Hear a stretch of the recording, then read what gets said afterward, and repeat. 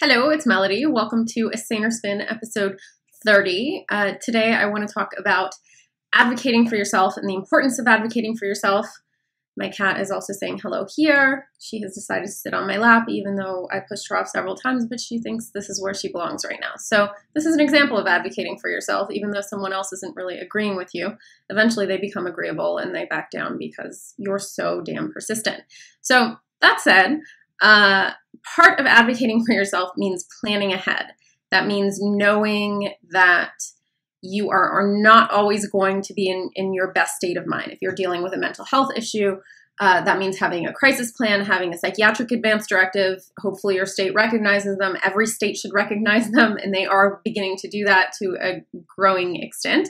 A healthcare power of attorney, and even if it's not a legal document, just a crisis plan so that your loved ones know what kinds of treatment you are willing to tolerate if you are not in a state of mind where you can tell them that in the moment. So planning ahead is huge, but also just being cautious when you're not in that acute state, which hopefully you never get to, and recognizing that doctors are humans. I know for a fact because I was raised by two doctors. They are human.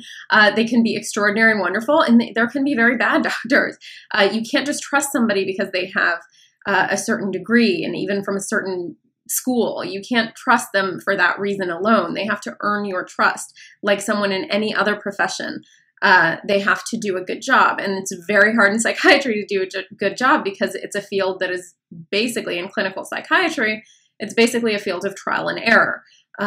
Increasingly, we're learning about some people have certain genes that mean this drug will be more effective for them or something like that. But even when that is the case, it takes a long time for that research to actually make it into clinical practice. So we are waiting for that to actually happen. And we need good data before we start just putting stuff into clinical practice as well, right?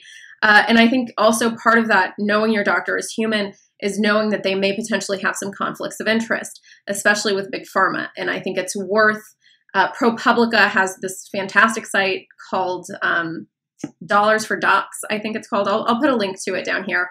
And it'll basically tell you which doctors have gotten how much money from pharmaceutical companies. I think it lists doctors who get more than a certain amount of money from pharmaceutical companies and which ones. So if your doctor is recommending the newest and bestest drug for you, and it's only been on the market for a year, no matter how great that drug is, it has not been tested for any extended period of time.